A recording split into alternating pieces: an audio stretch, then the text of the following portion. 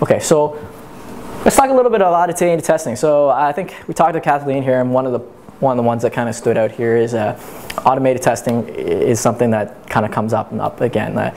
It's weird how the world sort of changes. What's old sort of new. Automated testing was a very big push a long time ago, and then want to kind of go off to the rails, and then it kind of got not so popular, and then they got popular again with all these like JUnit and stuff like that, and then now people like James Whitaker, he's probably one of the more famous authors here for testing. He's put it back, not put it on the back burner, but has exploratory testing, which we'll talk about a little bit later, and it's kind of dampened automated testing a bit. But for me, I think it's kind of come back into the fold here, especially with Agile Scrum type of methodologies. But kind of talking a little bit. So why don't we just get into the presentation? So this is one part of testing I just blew up, and let's focus, deep dive, narrow on this one part about automated testing and continuous integration. The other one we're going to talk about sort of exploratory testing. But like I said, there's probably a year's worth of material here on testing here, and I have a lot of slides and I talk a lot, so interrupt me. But the second thing is, like, I'm trying to give you, like I'm like a tour guide, right? And try to show you where all the landmarks are. Presentation is not the end all and be all. There's definitely a lot more stuff here. So, but I'll try to give you guys some good insights here along the way. Okay, so we're in the automated testing with the second section. We're going to kind of cover these 5 points. So what is automation? Why is automation important? Automated testing important? What is continuous integration or CI? You guys, all developers, are probably hopefully well hooked into. Automate tells us relevance to continuous integration, and this is where I was going to show you guys about little bit about JUnit, Robotium, and some of the other things, how some of the tools that exist already in mobile. There's lots of them. I'm choosing to use Android and Robotium here to demonstrate some principles here. Okay, so what is automated testing? So this is Wiki. Wikipedia is always right?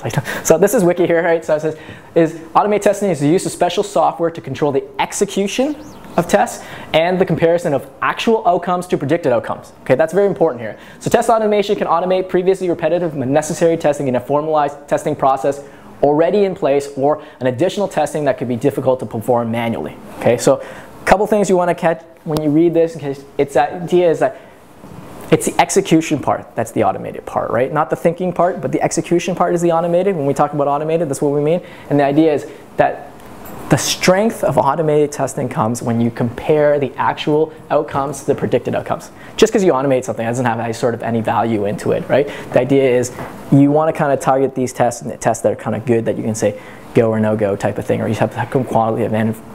And you'll see that when we go to Robotium, like, it's all about asserts, right? Like the idea is here. But the idea is that's automated testing in a nutshell, right? We're talking about execution of tests that are automated, and the idea we're comparing actual to predicted outcomes. So let's rephrase that. It's big and long. So I would say automated testing is the ability to repetitively execute a carefully pre-planned set of tests such that the test suite can run at any time and the results collected efficiently with little or no human intervention. So some other people may say that's automated testing, like for example, if you have something, you press a button, it does a whole bunch of different things. But you always have to press a button and stuff like that. I'm not kind of here to get in the hairy details. My thing is about this repetitive idea that you take something so you can scale it. We'll talk about that a little bit later, but the idea is also that you have this comparison. The comparison is a big part here. Okay, so why is automated testing important? Okay, these are 5, there are probably many other good reasons, but these are 5 of the ones that I wanted to point out to you. The first one is automated testing is, for the most part, scalable and cheaper, right? Okay, so I go into Robotium, JUnit, I add a couple more tests, and I run it. It may cost me a little more processor power, but I paid for the notebook, it's fine, or build server, it's fine. I need more testers. I may have to call up to India, or go down the street, take a Craigslist ad or something like that. The idea here is a little scale. I think you all agree that's a little bit more scalable, right?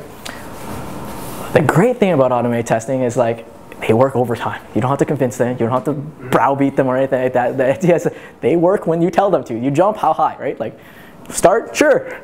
Start again, sure. Stop, start, sure. Start in parallel 5 times, sure, right? The greatest employee ever, right? But the idea is here that automated testings work over time, and this is great when you're in a time crunch, okay?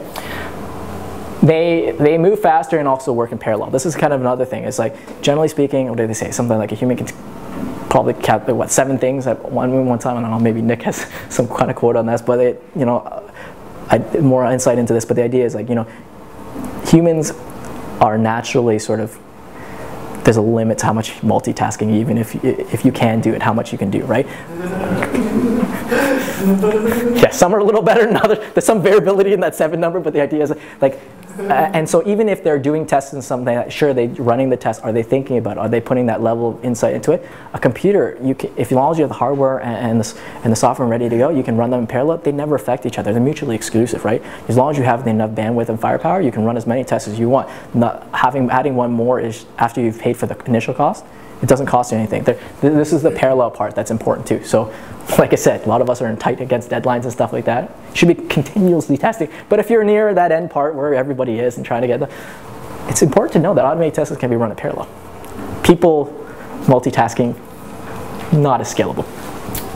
Idea is also automated testing is more consistent. So some people are very, let's use a politically sensitive word, particular, and they're very good at doing repetitive tasks again and again. Other people are less particular and will, when asked to do the same task again, will not give you the same result. Okay, so this is very, trust me, this one. So the idea is that sometimes, especially if you want something like a regression test or something like that, automated test is sort of like optimized for that, because the computer, once you tell it to run that thing, it doesn't misinterpret anything you say. Chances are the time you run it the first time, when you run it the second time, it'll be identical. Not so much with humans, right? And the idea is like that links sort of into the 5th one here is like repetitive, repetition errors. Like I'll give you a good example, right? So say you're bashing this and you're not using like any of the monkey tools from like Android, but you're saying press that key 500 times, right? And you do it on a human and they say it breaks. Like, was that 496? Was that 505? Well, like, computer really good at this, right? It'll do 500 times every time you tell it to do 500 times. It won't do 499, it won't do 501. The idea is that they're less prone to repetition errors. And this really happens in the case where you've got a test case too that's got a lot of steps, and it's kind of sometimes optimized for automation. So let's talk